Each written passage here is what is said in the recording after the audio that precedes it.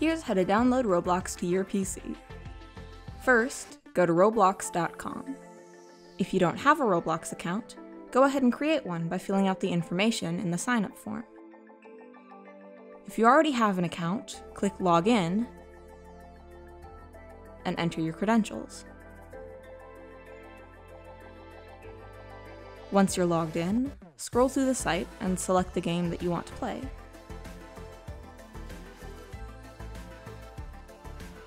Click the green Play button.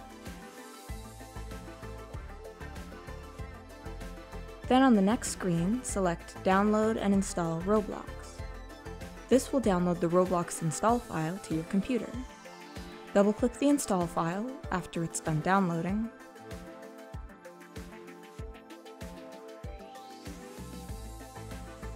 Once it's finished installing, you can click Join. Then click Open Roblox to start playing the game.